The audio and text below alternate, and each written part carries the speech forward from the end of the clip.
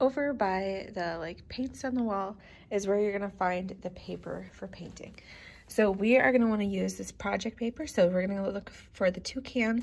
It is a thicker paper. It is perfect for painting because it needs to be nice and thick. The painting supplies you'll need are right by the sink. So in the cabinet, we have our warm colors and cool colors. If you open up the cabinet, you'll find all the paints. You will need probably a step stool to reach the paint. So grab a step stool and then you'll be able to reach them carefully. The next cabinet over is our neutral colors like black, gray, white, tan, and you'll find them all in there.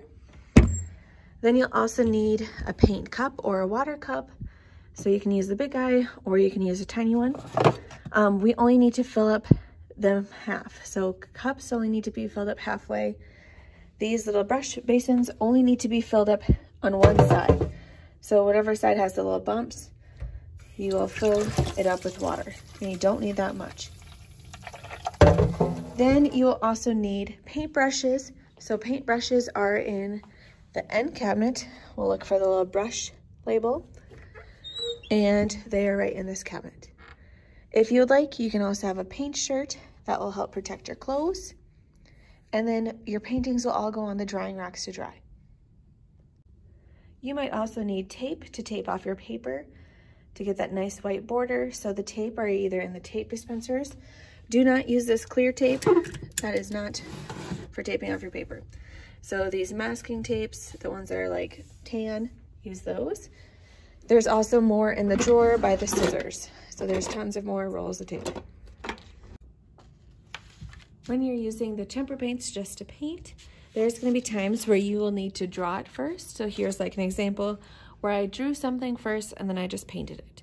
So you can always just free draw yourself and then paint what you have without using like a coloring page or without using Osmo. So you can always draw something yourself. Make sure that you're at least have an idea about what you want to draw and you're taking your time on it. So you can always draw first.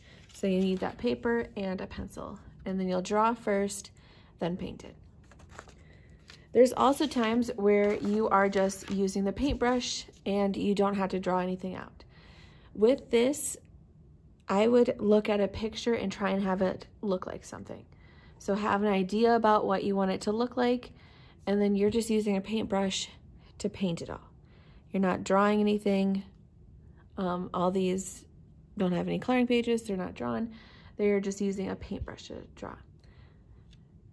I would definitely look for a photo that you want to copy first.